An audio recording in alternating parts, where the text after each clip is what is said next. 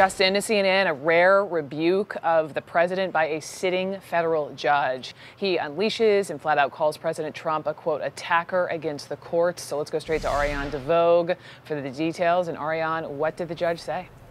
Brooke, this is pretty unprecedented. This is a broad swipe at the president by a sitting federal judge. The judge is an Obama nominee. His name is Carlson Reeves. He sits on a district court in Mississippi, and he was giving a speech yesterday. He was accepting an award at the University of Virginia, and he gave a very long speech, and he basically accused the president of launching an attack on judges. And he really doesn't use the president's name a lot, but what he does throughout the speech is quote from the president's tweets. And there have been a lot over the months where the president has called out certain judges for rulings he doesn't like.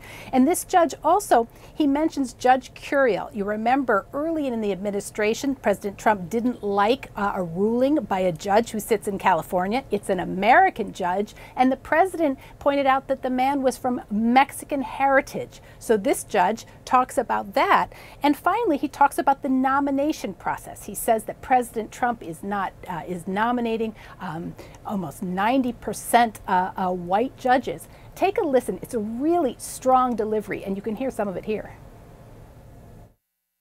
When lawmakers say we should get rid of our judges, you can hear segregationist senators writing bills to strip our courts of their power.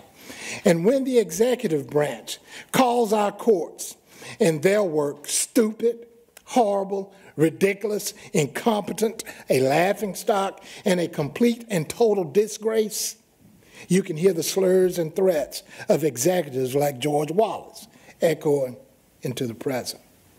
I know what I heard when federal judge was called very biased and unfair because he is of Mexican heritage. When that judge's ethnicity was said to prevent his issuing fair rulings. When that judge was called a hater simply because he is Latino. I heard the words of James Eastland, a race-baiting politician empowered by the falsehood of white supremacy, questioning the judicial temperament of a man solely because of the color of his skin. I heard those words, and I did not know if I was in 1967 or 2017. This false seed is being sown across this country, from Mississippi to Virginia. I know because I'm here. The proof is in my mailbox.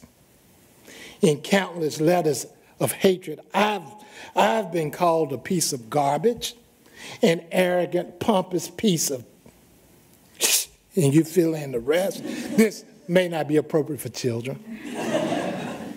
A disgrace, an asshole who will burn in hell, and the embodiment of Satan himself.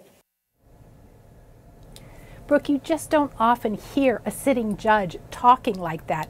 And we know that the judiciary has been very bothered by some of the things Trump has said. We know that he even got into a spat with Chief Justice John Roberts when the president called a certain judge an Obama judge. And Roberts issued this rare statement saying, we're not Obama judges or Clinton judges or Bush judges. But this seems to have reached a new boiling part here. And this judge's comments, Brooke, are really, really unprecedented. Stunning, his candor. Imagine what else is in his inbox. Ariane DeVogue and so many others around the country. Thank you for sharing that.